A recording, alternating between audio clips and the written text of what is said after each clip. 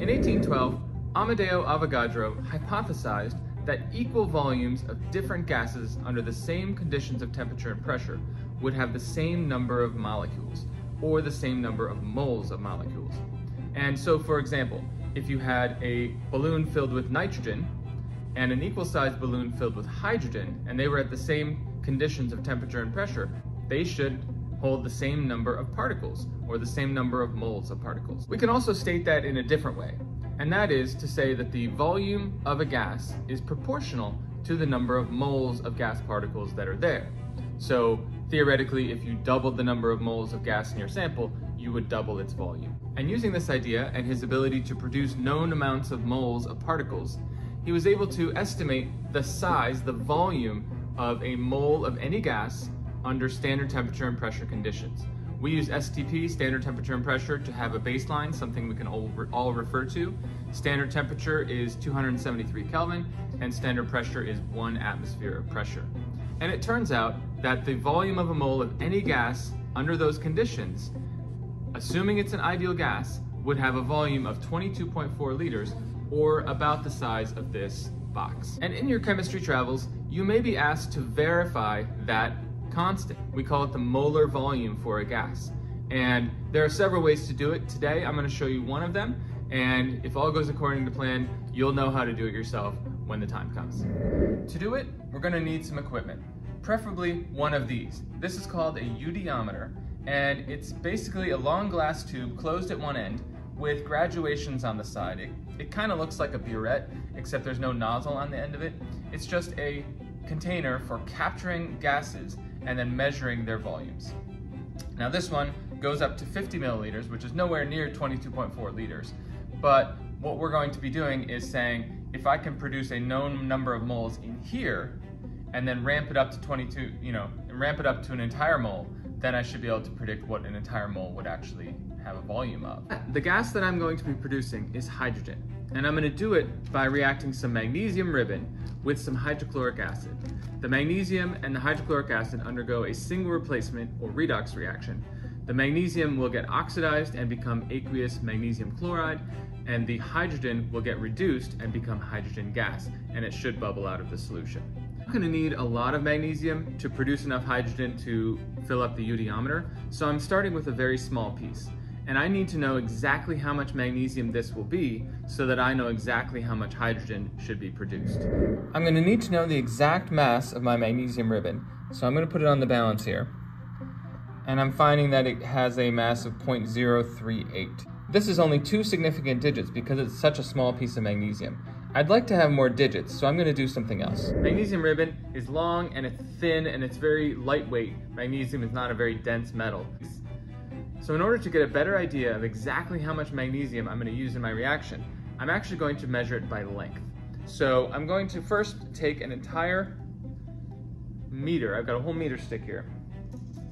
And I want to measure out an exactly 1 meter of magnesium ribbon. Tear it off like that. Then what I'm going to do is I'm going to weigh it and get a conversion factor for the length to mass ratio of the magnesium ribbon. Now I can put my 1 meter sample of magnesium on the balance, and it comes out to be 1.584 grams per 100 centimeters. I've measured the length of this piece of magnesium to be 2.55 centimeters long. So if I know the mass of 100 centimeters, and then I know the mass that I have, it should be proportional, and I can get my mass of my magnesium ribbon to 3 significant digits instead of 2. And now for a common setup that will allow the magnesium ribbon to produce the hydrogen gas while inside the eudiometer so that none of the hydrogen gas escapes. To do this, we're going to use a rubber stopper with a little bit of copper wire that I put in there, copper because copper will not react with the hydrochloric acid. And I put a little loop in the end there. And with that loop, I'm going to take my magnesium ribbon that I've measured out by length and just wrap it around loosely around that edge. The point being, the whole idea being that now this magnesium will be suspended inside my tube, and when the tube is upside down, the gas should be produced in the tube. Now we need to get the barometric pressure using our barometer in the room today, and it looks like it's just a hair over 770. Let's call it 770.8. And now it's time to fill up the eudiometer. And because I don't want the reaction to happen until it's fully set up, I want to get my hydrochloric acid down here at the bottom, and so I'm using a 2 molar solution, fairly concentrated, and I'm going to add about 15 to 20 milliliters of it. It's always a good idea when you're filling something small with a small hole like this is to do it below eye level, at an angle, wearing glasses, so that you get less chance of it spilling, and even if it does spill, it's not going to come from above on top of you. Okay, so I've got just a little over 20 milliliters, that'll be fine. And now I'll fill it up the rest of the way with some distilled water. Probably see a little bit of waviness going on as the hydrochloric acid is a little more dense than the water, and so when it starts mixing, you get those little wave things going on. Got my magnesium on the stopper apparatus. That is just going to go in the end. The stopper was chosen because it has a hole in the bottom and it fits the end of the eudiometer, and that's going to go in.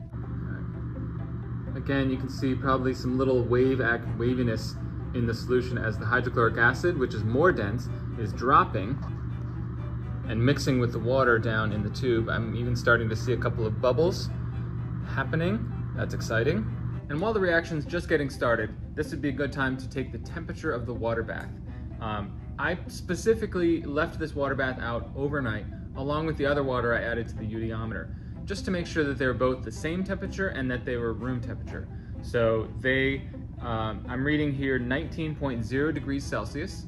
So that's the temperature of the water bath, that's the temperature of the water I put in here, and the hydrochloric acid. And here's the important part. I can assume then that the bubbles of gas coming through here are also at that same temperature, and that's the temperature I'm going to use to do my calculations with. Pulling up to the top, it's displacing some of the solution out the hole of the rubber stopper, and it's summing up to a noticeable space here at the top. And we're just going to let it go and see how much gas we get.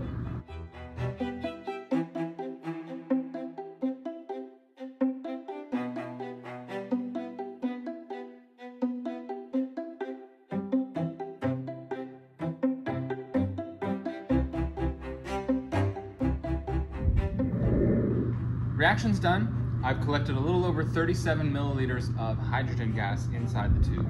And I want to make sure that my volume is accurate, so I'm not going to write it down yet. I do have to make an important correction. And also, I want to make sure that the pressure inside is something that I can count on. The pressure inside the tube may be different from the pressure outside in here. I can't get a barometer inside there to measure, so the only way to get an accurate barometric pressure, or pressure of hydrogen, is to get it so that's equal to the pressure in the room.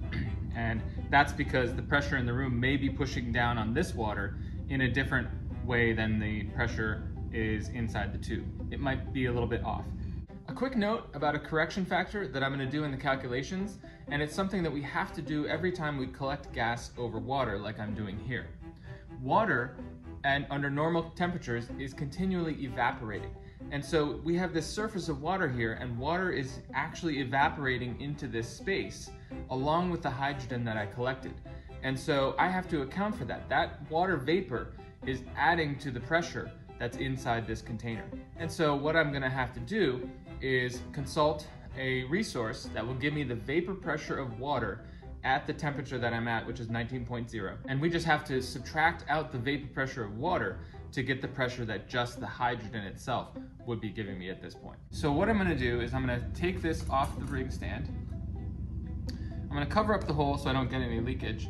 And I'm gonna put it over here into this large graduated cylinder that I've filled most of the way to the top, okay?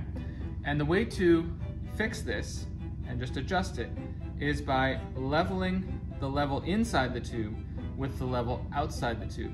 So before I put it in there, my level inside the tube is about 37.5, but by the time I get it down to the bottom, I'm actually less than 37. I'm about 36 point, let's see, let's make a measurement. Let's say 36.75.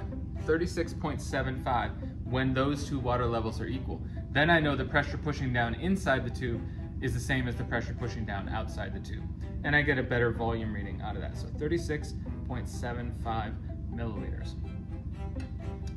You'll probably get a little bit wet doing this. I always say you're not finished experimenting until you're finished cleaning. So I'm gonna get this cleaned up and let's figure out our molar volume. Okay, so now it's time to do the calculations for this molar volume of hydrogen lab. There's gonna be several steps, so just follow along. If you have a question, you can always email me or put it in the comments. And so I'm just gonna jump right into it. Now the first thing I want to do is to find the mass of the magnesium ribbon that I actually used. And remember, I measured out 100 centimeters of it. The length of my ribbon is 2.35 centimeters, so I'm just going to set up a little ratio where 1.589 grams was the entire 100 centimeters of magnesium, and that was for 100 centimeters. So I want to know what mass would be proportionally for only 2.35 centimeters that I used. All right. And when I do that calculation, I get x equals 0.0373 grams of magnesium that I used. Okay, so you just have to get that. And a reminder that this is 3 significant digits, whereas my balance would have only given me 2 sig digs, so I'm feeling good about that. The next thing I want to do is to figure out the exact pressure of the hydrogen in my apparatus. Now, the barometric pressure was 770.8, but remember that pressure is made up of 2 gases, the hydrogen and the water vapor that evaporated into the space. So what we're going to do is make use of Dalton's law, which says the total pressure of a mixture of gases is equal to the sum of the partial pressures of the individual gases, which is hydrogen and water. So let's put in the total here. So this is my correction factor. And that'll be equal to the pressure of hydrogen plus the pressure of water. Now, what is the vapor pressure of water? I went to a handbook, the CRC Handbook of Chemistry and Physics. It's awesome. And looked it up in the table of vapor pressures. At 19 degrees Celsius, which is where I'm at, water can be expected to add 16.477 torrs to the total pressure. As the water temperature would increase, more would evaporate, and so that vapor pressure would go up. So it is temperature specific. You'll have to just find a resource that will give you yours at your temperature. And if I subtract out the vapor pressure of water, the pressure of the actual hydrogen is actually 754.3 torr. Not as much as the total where it matched the barometric pressure. So that's my correction factor. Okay, so pressure of the hydrogen, so let's put that in here. 4.3 torr. And next thing I'm going to do is I want to correct the volume to STP because that's our baseline, that's our standard. And what we're going to do then is use the combined gas law, or sometimes called the general gas law. Okay, and I know the volume of my gas at this pressure, so 754.3 is the pressure I want to use. The volume is 36.75 milliliters. I don't have to change that to liters right now. And then the temperature was 19 Celsius or 292.15 Kelvin. Make sure you're using Kelvin temperatures when you're doing these gas laws. Now, let's say this gas were to be adjusted to standard pressure, which is 760 torr, and standard temperature, which is 273.15 Kelvin. What would the new volume be at STP? So we do the math, it turns out to be 34.10 milliliters as opposed to 36.75 milliliters. So the volume would shrink a little bit as it went toward standard temperature and pressure. So correct it to STP, let's do 34.10 milliliters. All right. And we're getting close. We just have a couple more steps. One step would be to figure out, well, how many moles of hydrogen were actually in there? We didn't measure that directly, but we did measure the mass of magnesium. And so we have to do some fun little stoichiometry to find the moles of hydrogen. We refer back to the original equation. Whenever you do stoichiometry, you have to have a balanced chemical equation. The magnesium plus the hydrochloric acid, which was aqueous, that was solid. Let's do that for fun. Produce some aqueous magnesium chloride and some gaseous hydrogen. What's great about this is that it's all 1-to-1 ratios, well, except for that. 1 to 1, and so my mole ratio is going to be nice and easy. 0.0373 grams of magnesium was used. And whenever you do stoichiometry, the first thing you want to do is make sure you get to moles. So 24.305 grams from the periodic table. That'll get me moles. And then you have to do a mole ratio.